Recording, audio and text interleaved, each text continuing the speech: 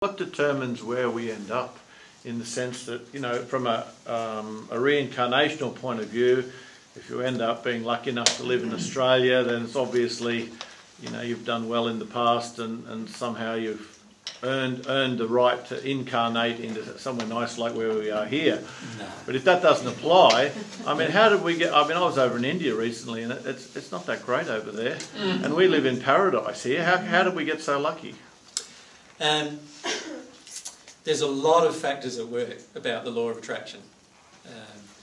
When you get to the state we're in 20 seconds for your state, you can actually see the law of attraction at work in every single case of incarnation. Because you actually see the personality of the soul incarnating as well. And what's happened is that groups of souls, if you like, which have a natural affinity in the spirit world before they incarnate, they're not conscious of that affinity, but they are similar in personality, and that causes an attraction. You follow me? No. So they've already been... So God has already created this soul, but it hasn't decided to incarnate. That's right, and it's not conscious of itself at this point. Are they like eggs that haven't hatched? They're like eggs that haven't hatched, but they have personality. Okay, and do they gather together? And they gather together in groups. What do they do? Are there any more creative? As far as I'm aware, there's continual creation. Incubate. So they gather together, and what do they just hang out like grapes? Well, they're not conscious of it. Can you define personality? Because that fascinates me. The knowing that God created these souls with personality. What does it mean? Have you watched the first CD, the DVD? Yes. Because I've defined it in there. Oh, okay. But just to revise it, it's the condition is personality is to do with what God has given you as a part of your natural state. Could that be mediumistic? Is it a quality or a personality? Yeah, well, Your character. every personality, quality or character can be modified by you through your experience. So in other words, I might be born without any artistic ability whatsoever. But there's other people that are just born automatically with an artistic ability. Why is that? Well, it's because they have a dominant thing in their soul which causes them to feel more artistic within themselves. And that is part of their personality. Does that make sense? And they can then develop that or suppress that. That's the call. You all have totally unique abilities and totally unique things going, personality traits inside of you that I don't have and I will never have. I can develop them. I can notice them in you and say, I like that, I want to give that a go. But I will never have it to your ability. And there are some things inside of you that you'll never have to mine as well. It's because we're all unique. God created us in this way.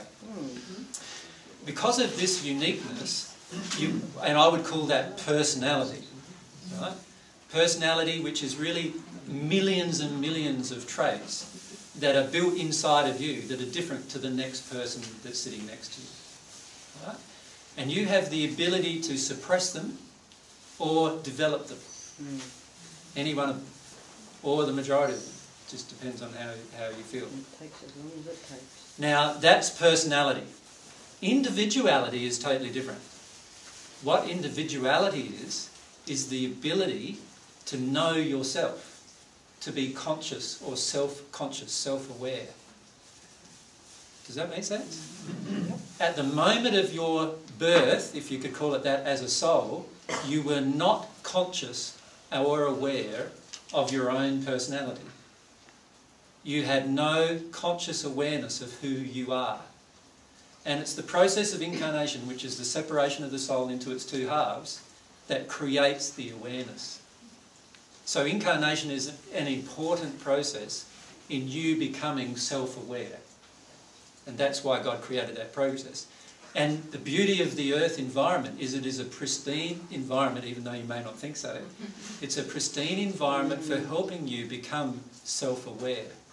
Now, how long do you spend floating around? Well, there's souls that have spent billions of years there. Never came into a body. Not yet. They will. But obviously they're not aware they've spent billions of years of our time there. And what's time anyway? And what's time anyway? They haven't got a choice though. Sorry? They haven't got a choice. They will eventually incarnate. But they need to be chosen by parents. They will all be chosen by parents. So how do we end up being here on the Sunshine Coast? Well, your parents chose your personality and your soul, obviously. And then the law of attraction is at work after that point. Well, at that point, the law of attraction is at work. So it's a soul choosing, isn't it? Whatever the Not the intellect, yeah. So the emotions in the soul. So the mother has Choosing. certain personality traits. And the father in has the certain soul. personality traits. They both have certain emotional set and conditions within themselves. attract that. And that attracts a certain soul with certain personality traits in the spirit, in the soul world, that is yet to incarnate. So is that why Indians end up having Indians? From God's perspective, there's no such thing as an Indian soul or an Australian soul or an American soul or any of those kind of things. But there are certain personality traits that obviously are affected by those attractions. Genetics. AJ, why did you incarnate in Australia? And because it was the place that was going to be the fastest possible place to develop people spiritually on the divine love path. How come? Because of the nature of our country. The nature of our country is that we have very little superiority issues. You know, most of us feel equal with everyone else generally. We also have a very loose viewpoint of religion. Right? So we're very free in those two aspects. And we also have the ability in Australia to be allowed to feel our own emotions generally a lot more than many other Western nations. Even men, because Australian men don't feel. Who have you been attracted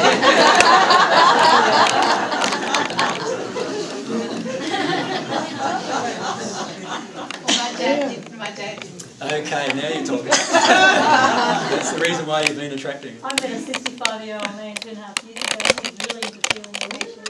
Yeah. Good hope for me. Yeah. It's to do with the law of attraction that you feel that. Yeah. In answer to your question, though, completely, is that we chose a number of different locations around it. There's 14 people who initially chose to reincarnate. And we chose a number of different places around the earth because those places were going to be the first places that we felt, or the places that were going to be the places that would be more important in the beginning to actually develop and get going in terms of a spiritual sense. So 6 of the 14 incarnated into Australia. And then there's 2 in Canada. There's 2 who incarnated into South America but are now living in Barbados. And there's 2 in South Africa. And there's 2 who are Vietnamese. And they'll be world teachers. Well, they'll be what they choose, whatever that is, because their free will is still operational. Many of them are having a lot of difficulty with dealing with their emotions, because not only do they have the average emotions that you have to deal with, but they also have some major identity issues to deal with as well. And that's causing them a lot of internal stress, which is difficult for them to cope with.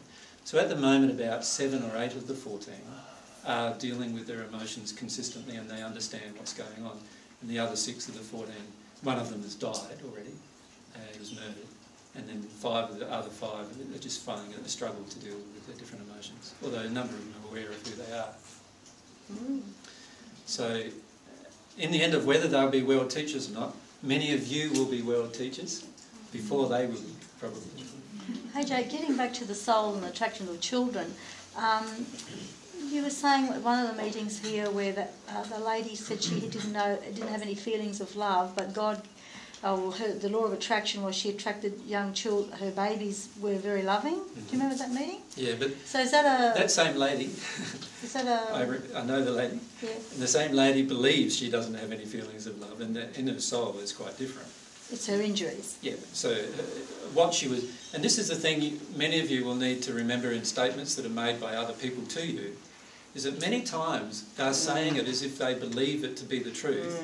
But in reality, it is an actual emotional error where they're judging themselves. Yeah, okay. Right? And if you accept that judgment rather than understanding and the feelings that are coming from them, then you'll often feel there's a disharmony.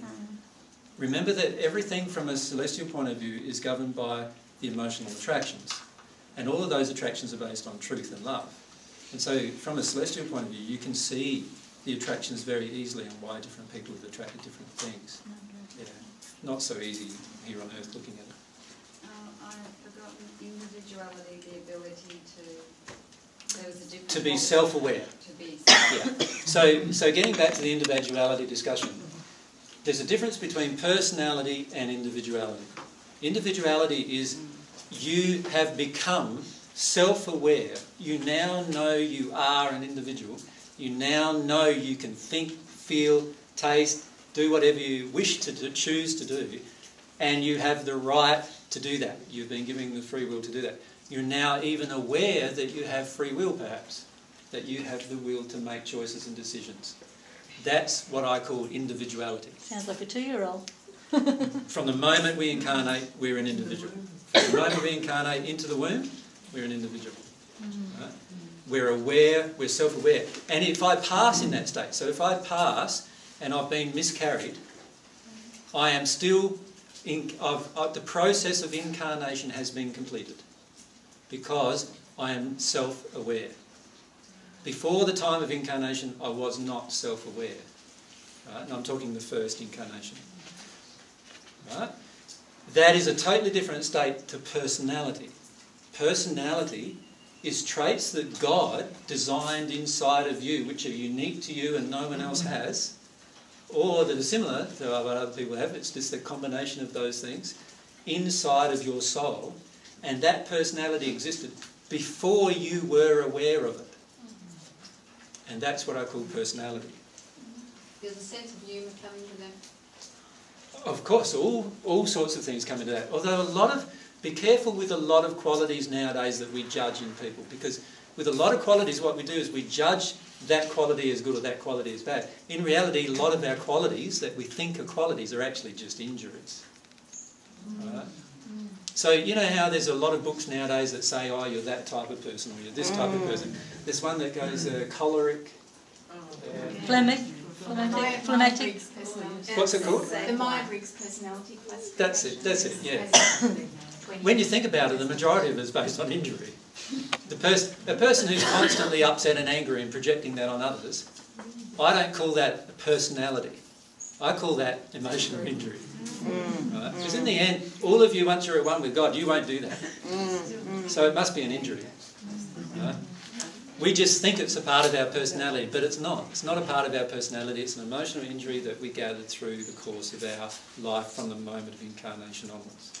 Is that something that can determine, like if we can define ourselves within that, is that something that can be a guide to us to show us that these are our emotions that need to be fixed up? Yeah, if we start if you've defined yourself as like an angry type of person or a get up and go type of person or a person that never wants to sit down or a person that, you know, all these different things, the truth is that the majority of those definitions are actually injury based. They're not personality. Yep. Personality is totally different to that. Serene feeling. With the I Ching as well?